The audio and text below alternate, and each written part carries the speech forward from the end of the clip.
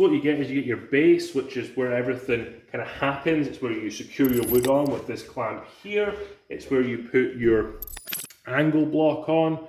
You can do up to 1.5 inches, so you can really only do up to 2x4 material. But I'll put a link of video in the description below so you can check out how to do 4x4 posts. You also get this handy drill bit with a step down and a collet on it so you can't drill too far. I'll show you how to set that up. You get this square drive bit. Now you can get replacement ones of these on Amazon or if you go into a Lowe's or Home Depot.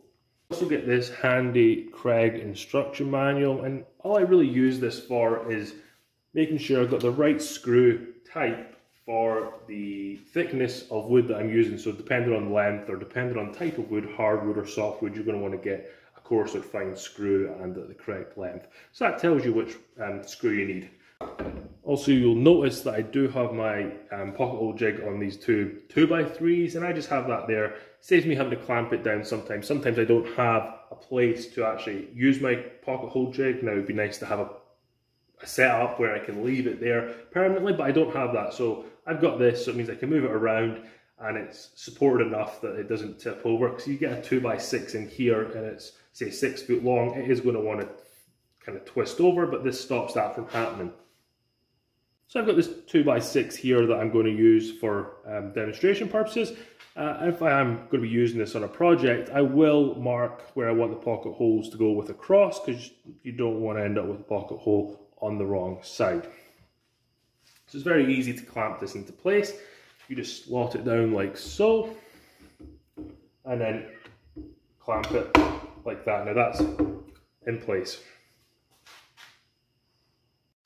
So now comes the most important part on the setup procedure, and that is to set up the drill bit to the right depth. Now we are using 1.5 inches here, which is a little bit difficult to see. So we'll base it on 1.25 inches on a setup.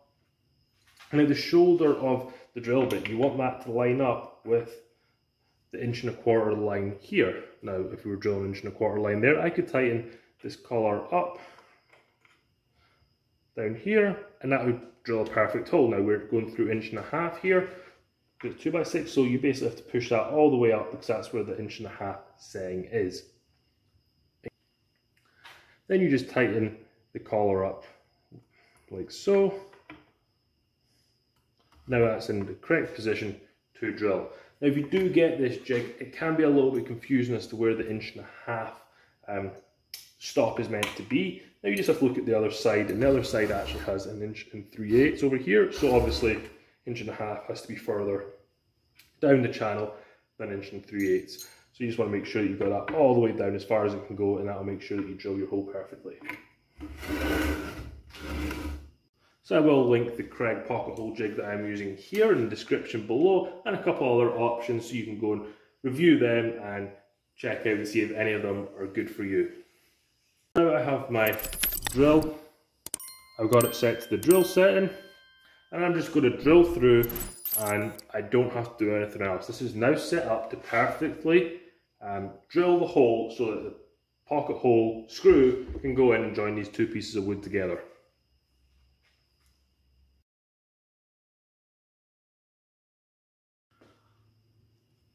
So this is what you end up with. You end up with an oval hole, and then you actually have a little hole right down there, which is where the tip of the drill bit goes through, and that's why it's important to set it up correctly, because you don't want that step too low, because the corresponding screw for this thickness of wood, it may end up going too far through. Then you end up with a screw poking out the other side, which is just not very good. So you want to make sure that you don't drill too far down, and make sure you've got everything set up. So that's why I like to do a little tester piece. So now I have my screwdriver bit, my square drive, and my drill. I've got my drill set to the screw function. I've got the clutch set to 12. Now you will have to change that depending on the wood you're drilling into. If it's hardwood, you're going to want to have that setting higher. If it's soft like this, you're going to want to have it on a lower setting. So you can get this pre-started before putting your wood together. But all I like to do is you just hold that over like that, and then you can just screw it in. And it goes in really easily like that, and you don't have to do too much. Now if you could clamp the bits of wood together, that really does help out. It helps you with the force, and you can push against something. Always try and push against something, try and push down, let gravity help you out there, and you can get really good tight joints. Now I can just pick this up like so, and you'll see that's just got one in there, and how tight that is, I can't even turn that. And that's just one screw. It didn't come through the other side because we had the settings set correctly. And that's it. That is how easy it is. There you have it. If you're a beginner woodworking, you're wondering how you're going to join two pieces of wood together, the Kreg K4 pocket hole jig or any other pocket hole jig is a great method for you to create some great pieces of furniture. I'll make sure to put up a few pictures so you can see the furniture that I've made. But with all that being said, if you liked this video, please give it a thumbs up. If you've got any questions or concerns, leave them in the description below. With that all being said, if you're not already, smash that subscribe button for more videos coming up soon.